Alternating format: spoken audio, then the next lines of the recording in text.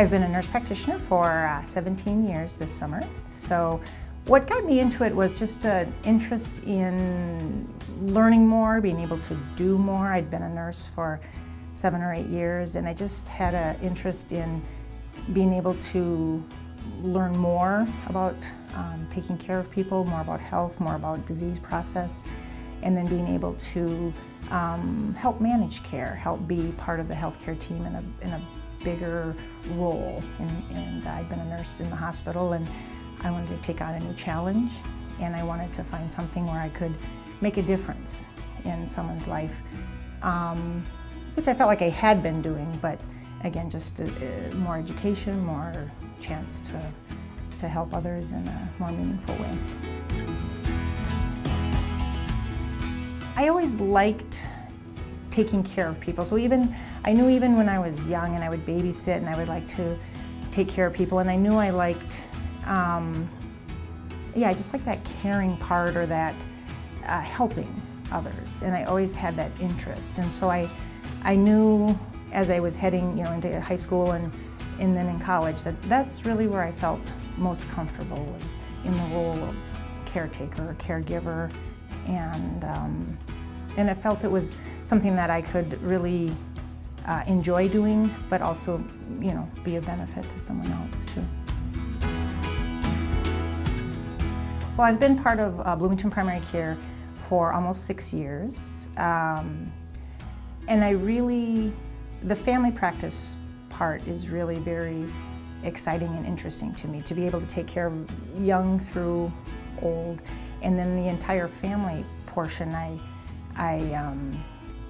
I like being able to take care of mom, dad, kids, cousins, aunts, uncles, grandparents, all kind of a family unit. So I like to ask in a new patient, or in patients that I haven't seen for a while or ever, what's new or what's going on, and I like to try to identify like what brought you to the practice, or what's your connection, and why do you want to be at a family practice.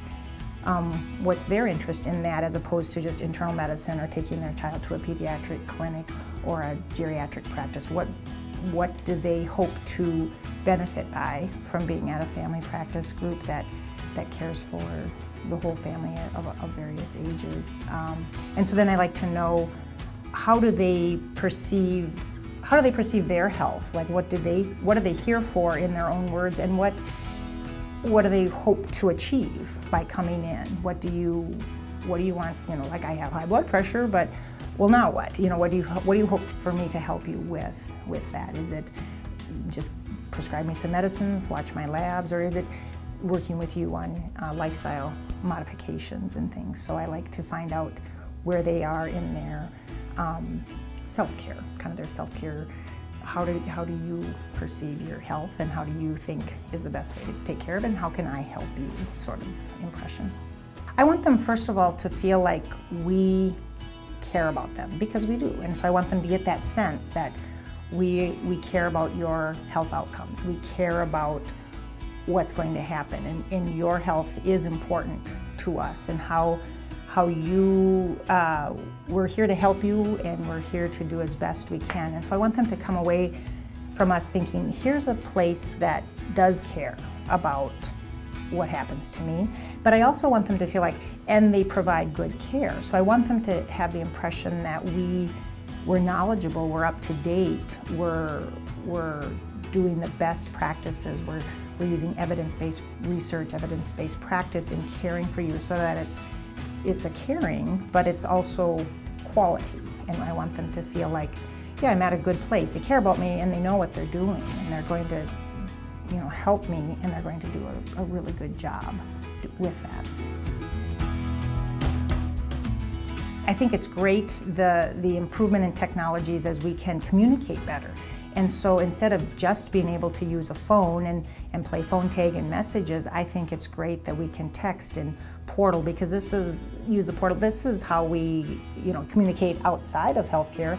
We should be using it in the healthcare field as well, and it makes it so much smoother and easier to get information back and forth instead of down the telephone tag line. And so I'm very happy that patients are willing to do that, and I'm glad that we have that capability to be able to reach out and get information back and forth quickly and easily.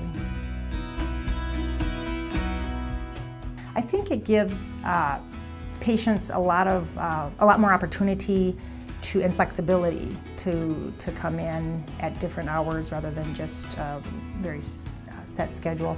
I think that improves your odds of coming in. Like, I want you to come in for just a routine thing, but it's easy to put off if it's difficult to get here. But when we extend hours, have the lab open later, have Saturday hours, I think it just makes it easier to get in, and that's really what we want. We don't want to make it difficult to get in and get seen.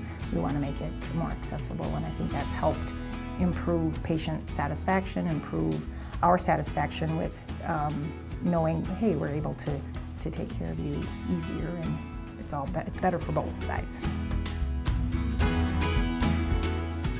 One thing that I like to do in my spare time, and I try to do every summer or fall, is go on a nice long backpacking trip, and typically with my sisters, and this summer actually I was able to bring my daughter with. But I like to be able to get away from everything and just have time and open space. And I think then what that does when I come back to work is makes me more peaceful, more satisfied. Like, I have this happy place I went to, and now I'm relaxed and back to meet the challenges of the career. So I like that. I also have a very supportive, husband and children and family at home, so that I have a chance to unwind at home, and then I play a little piano, I run, I have some wind down time, and then it gives me a chance to get to work and feel enthusiastic and energetic and ready to go, interested in what I've got in front of me for the day. So I really love talking with people. I really love the patient interaction. I love getting to know someone and seeing, how can I help you? How can I make a difference? How can I be of benefit? And that is what I love most.